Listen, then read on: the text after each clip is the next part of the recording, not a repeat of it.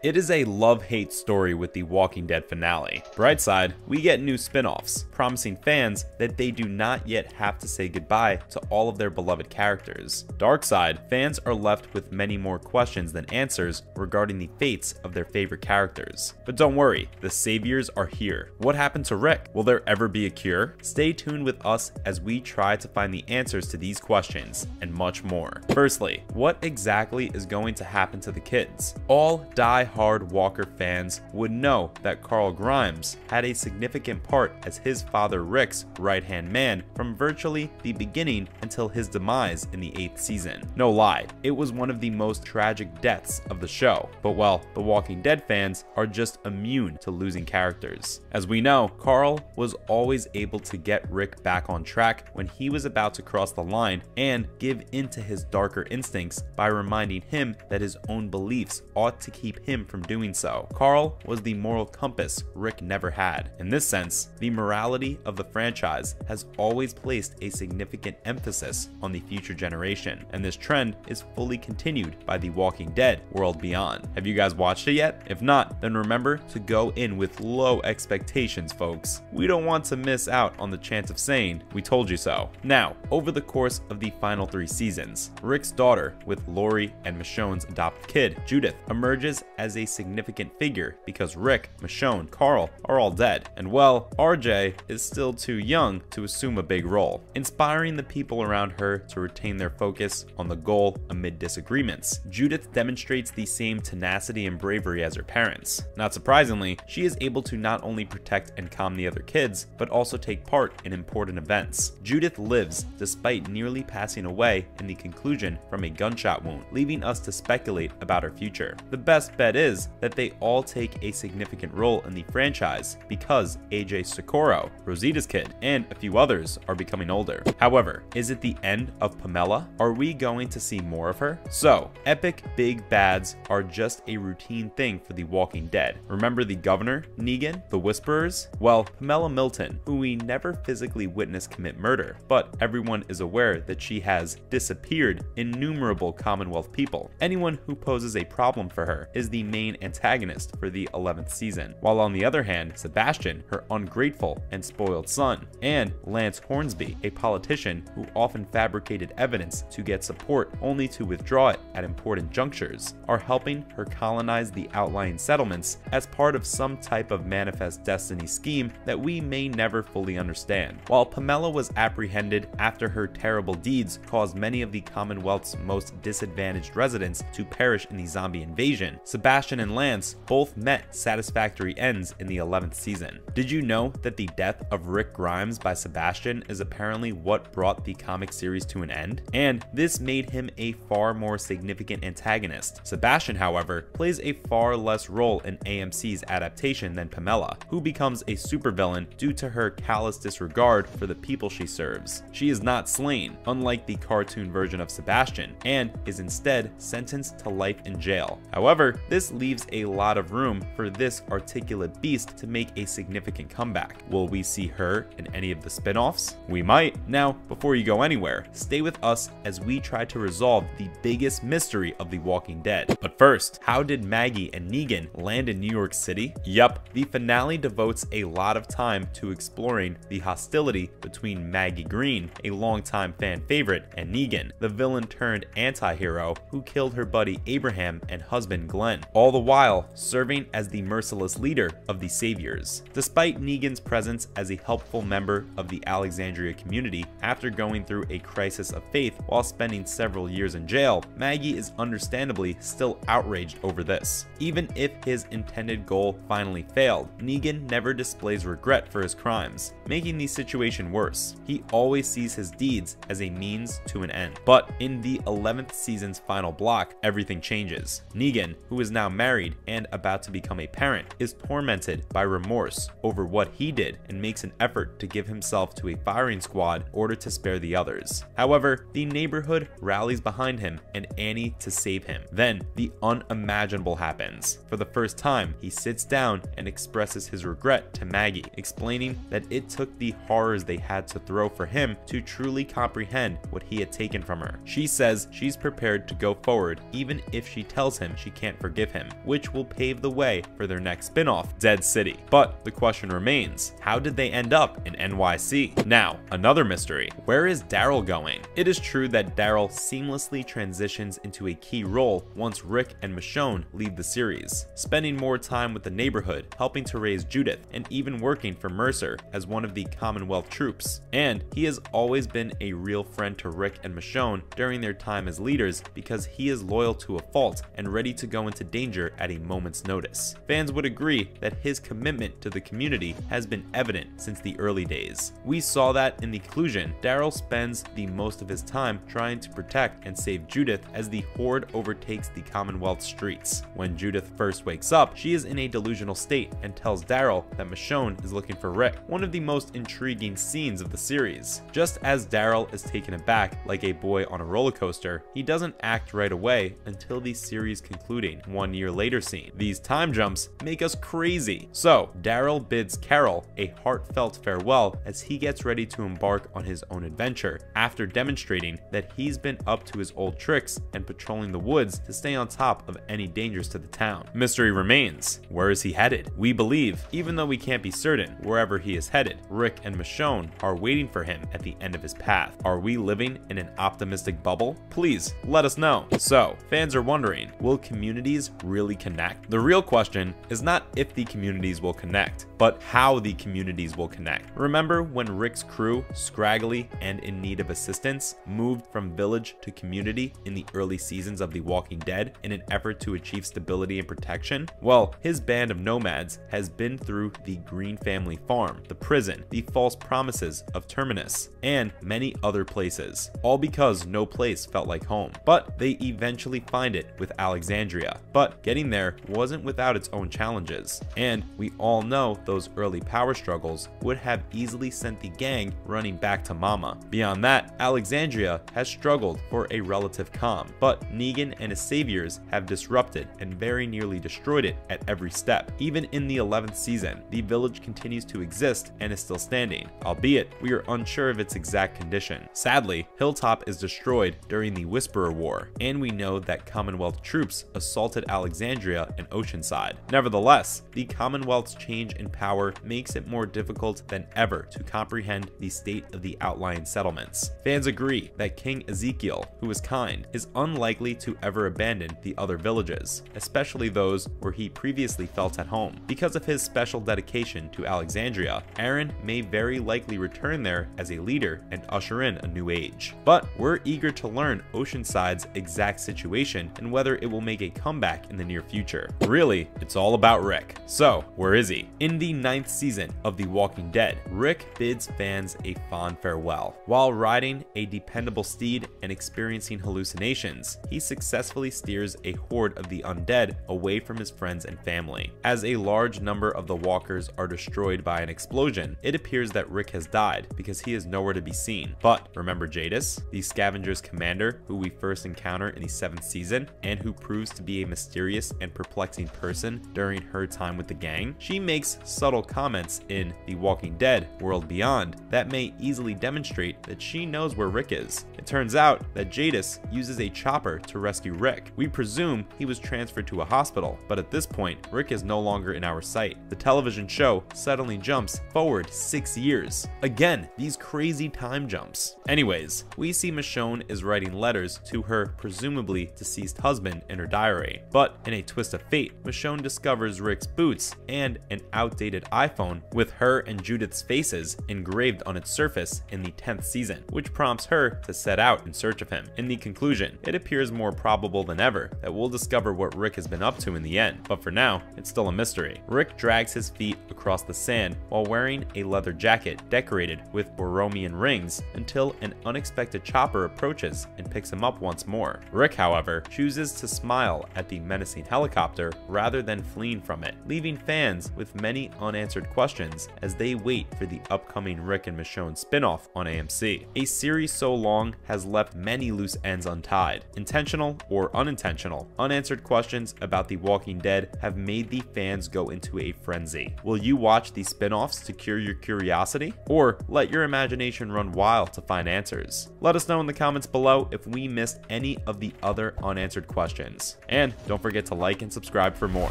See you next time.